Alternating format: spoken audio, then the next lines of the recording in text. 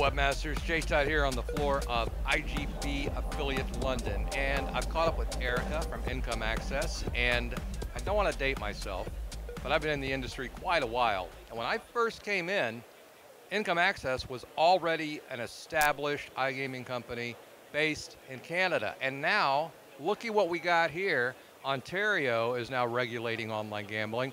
You guys are at the forefront of that, really. Yeah, we are. I mean, we've been based in Canada, like you said. When post-UEGA, we repositioned to Europe. And then, the US came back, and then we were really excited for Canada. Myself, I've been in the industry for a while, not as long as you, but long enough. And it's been really exciting for us to see our clients launch and see affiliates really focus on that market. I know it's just starting out, but a lot of people already have traffic there, and it's really about just sending it to the right places. Yeah, and don't get so caught up on, not being in the industry as long as me. All that means is I'm old. But, I mean, when I say you, I mean Income Access, you're already working with some of the licensed operators for Ontario, right?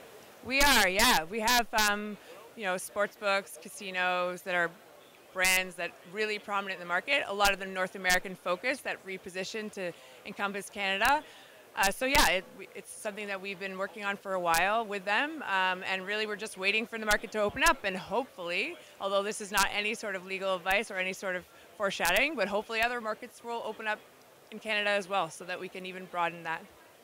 Yeah, that kind of segues perfectly into what I was going to ask, realizing, of course, prefacing this question by saying this is not legal advice, you should always contact your attorney. But you guys, I mean, there's a lot of questions. There's a lot of mystery right now about how the Ontario market's going to be. And while you can't give legal advice, you can certainly point people in the right direction. Mm-hmm. Yeah, no, I mean, Ontario is something that it's doing a slightly different model.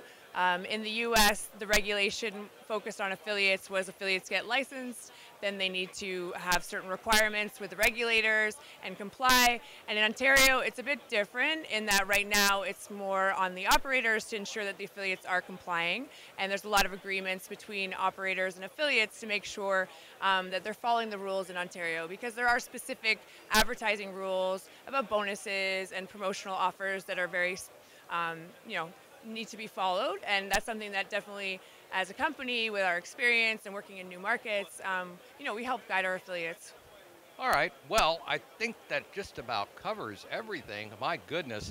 I know you guys are really excited about Ontario, well, some of you, and I know it probably doesn't need to be said, but if someone wants to work with Income Access, is there a website they can go to?